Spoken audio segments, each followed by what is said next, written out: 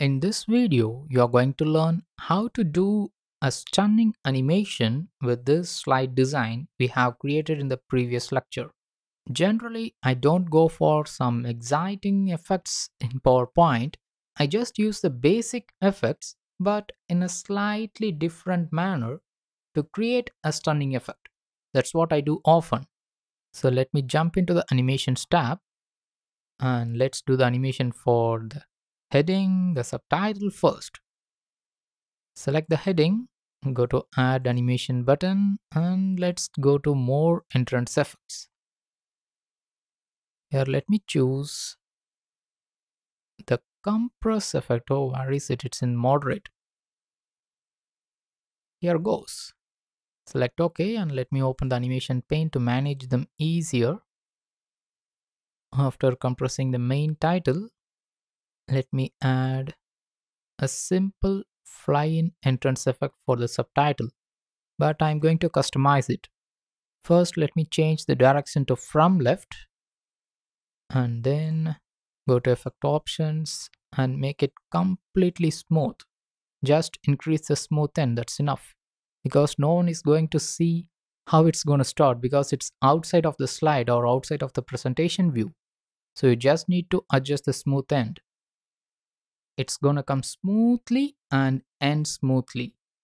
Let me change the trigger option to start with previous, but let me add a delay of 0.5 seconds or 0.4 seconds. That's enough. Similarly, let me add compress effect. It seems better. Okay, similarly, let's change start with previous and a slight delay compared to the subtitle. Now let's see the preview. Okay, that seems fine, isn't it? Now let's start animating this content. Here, not only I'm going to show you how to animate them, I will also show you how I do it fastly. That is, I'm going to do the animation for just the first square box and the icon group, and then I'm going to copy them using Animation Painter so that it will be a faster animation process. As said before, I'm going to add just the fly-in entrance effect, but I'm going to fine-tune it with smooth end. Okay, that's enough. Now select it, double click the animation painter. Only then you can copy it to multiple objects. So after double clicking, I'm going to click on this orange square and then gray square. Finally, this green square. So we have added the animation to all these square boxes. But still, you can see my cursor as animation painter icon. So I need to press escape to cancel this. Now it has gone.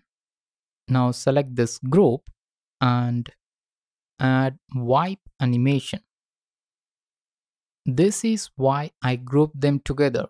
I want all these four objects, that is a circle shape, the icon, the text and this dotted line, to wipe in an ordered fashion. That is, the dotted line should start wiping and it should end with a circle.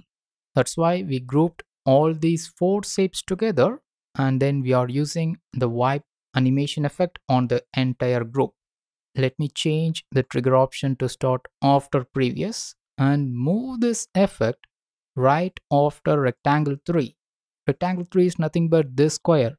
You can see when I select this rectangle, rectangle 3 animation effect gets selected, which means rectangle 3 is nothing but this blue square. If you want to rename it so that you can identify better or identify easily, then I have got a shortcut for you. Go to Home and then open Select and click Selection pane. Here you can see all the components that we have got in this slide. While looking at this, you won't believe that this slide has got this much components, isn't it? Because we have grouped multiple objects together. That's why we see less number of objects than it's actually present. To rename this rectangle 3, just select it once more and you can type any name you want. Let me rename it to blue square. That's it. Just select it, make a click, and start typing. Once you have completed typing the name, press enter to finish renaming. Similarly, you can rename the group or a shape or anything you wish. You can also see that the rectangle tree in the animation pane has got renamed to blue square. So it applies universally. Now let me close the selection pane and just use animation pane for now.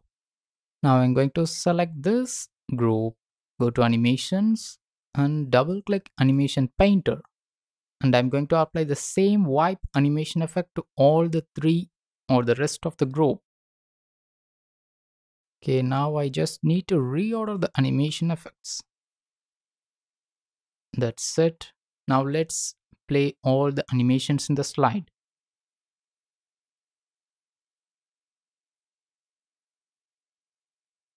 That's it. We have completed animating the slide 1. In the next lecture, let's start designing the slide 2.